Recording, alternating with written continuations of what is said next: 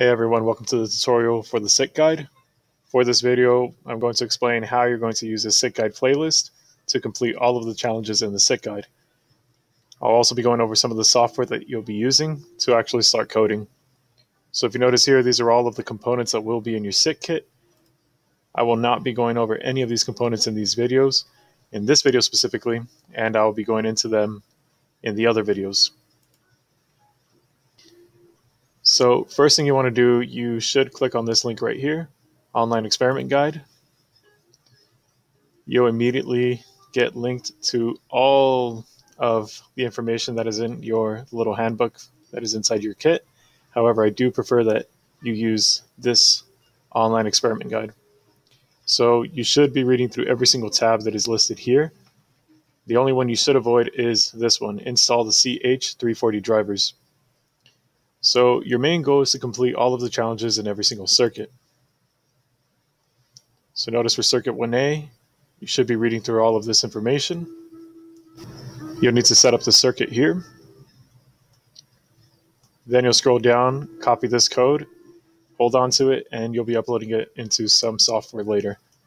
After you upload the code, you will need to complete some of the challenges. And the challenges are listed here. So you can also use Control F. So hold Control, click F, type in challenge, and you'll be able to find the challenges that you need to complete. For my students, you will need to complete every single challenge in this guide. Fortunately, if you need help, you can reference these videos here.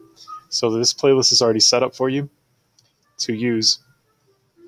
So if you notice, there are several videos here. So only watch the videos you need. You don't have to watch all of them. But if you do need a video, for instance, in circuit 1B, you can scroll down and actually click to whatever time you want to forward to so that you don't watch the entire video. You only watch whatever you need.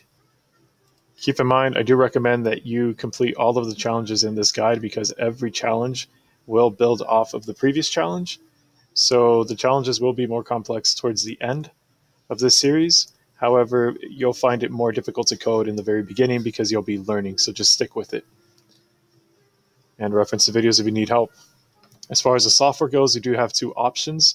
You should either go to the arduino.cc website, click on software, and then depending on whatever computer you have, whether it's a Mac or Windows, you're going to download the Arduino software. So just go ahead and click on either one of these. You'll be asked to donate, just click download or donate if you want to. And this is what the software will look like. So my board is already connected, and what you'll need to do is click on Tools. Make sure your board is Arduino Uno. And if you're using a SparkFun Red board, make sure you click on Arduino Uno as well. Make sure your port is selected. Your programmer is listed as such. And that's pretty much it. In the next video, we'll be going over how to upload your code and how to change the code over itself. The other option, if you're on a Chromebook, you're going to want to make an account on Codebender. Make sure you click on Sign In. Sign in with Google. Use your email, whichever one you want to use. And keep in mind, if you're not a student here at our district, you do need to get permission from your school district to use this website. But keep in mind, you do need to download a plugin. So what you're going to want to do is type in Codebender plugin.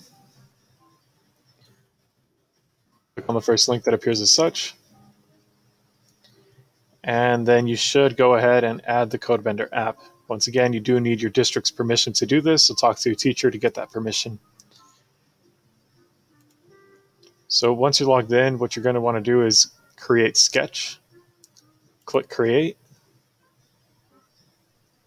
And in this section here, I don't have Codebender authorized on my computer.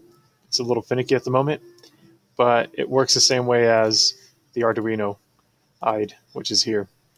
So I do recommend you use Arduino IDE, but if you have a Chromebook, you should be using this. And when you select your board, if you're using a red board, make sure you go down to SparkFun and select red board. If you're using an Arduino board, make sure you click on the Arduino Uno. And aside from that, your port will be selected here once you've downloaded the plugin. And that's pretty much it for this video. Good luck, and check out the other videos if you need help.